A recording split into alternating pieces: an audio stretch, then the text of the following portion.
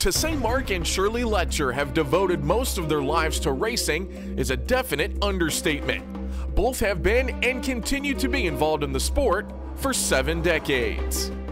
Mark and Shirley, both Syracuse natives, met at Lafayette Raceway Park, where Mark had started his racing career on the dirt in 1954. They eventually married in 1957 and began their racing journey together. In 1964, Mark began his supermodified career, joining up with Herm Graf in the number 15. Those early supermodified years created a memorable moment for Letcher while competing at Pocono's 3/4 mile in 1969. Unfortunately, that race did not go well for Mark, who became known for his 17 revolution flip. Moving to the 70s, Letcher then took a ride in the Dick Rayner 29, which landed Mark some top 10 finishes in the Oswego point standings and a career-best 3rd place finish in a main event. Letcher would eventually move on from the Rayner 29 and began 1973 in the Hagen number 58. It was in these years that Jim Shampine and several others would begin the formation of ISMA, and Jim asked Shirley to help out. This would become her racing legacy. Shirley pretty much did it all.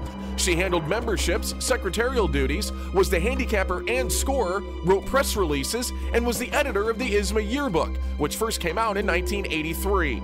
She also wrote a column for the Gator Racing News and later in the Oswego Speedway Eagle. Shirley has kept every race program from Oswego Speedway and various ISMA tracks. Letcher spent several seasons driving for Jim and Danny Sewell up until around the 1988 season when Danny would become the lead driver. Not long after Mark hung up the helmet, he and Shirley's son Jamie began his racing career at Oswego Speedway. Mark had come close to winning an Oswego feature on several occasions during his career, twice when Kenny Andrews stole Mark's chance on the last lap of a race. Mark's son Jamie would eventually get that elusive feature win for the Letcher family on August 19th of 2000. Mark helped Jamie out with his career as long as it continued until Jamie married and moved to the Boston area. But Mark returned to Oswego to help out Dan and Danny Connors in their supermodified effort because he says young Dan reminded him of Jamie and how he started. Shirley, after leaving ISMA in 1997, would remain active assisting the Eagles fan club and with the Old Timers reunion. Today, Mark and Shirley have 12 grandchildren and 9 great-grandchildren, with the 10th due in January. And through all the years, who of course could forget the famous classic centerfold of Mark with only a checkered flag and a glass of wine?